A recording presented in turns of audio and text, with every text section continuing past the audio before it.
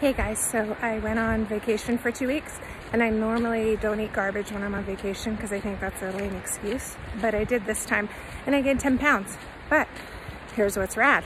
I just lost that 10 pounds in 5 days and here's how I did it. I watched all of Cole's new videos and he talks a lot about standing and walking, so I've done a lot of that, but I've done OMAD. I haven't even done longer fasts. I've done OMAD where I eat around 9 or 10 in the morning, and I'm doing keto macros like in the video Cole Robinson just did about the Fat Girl weight loss program.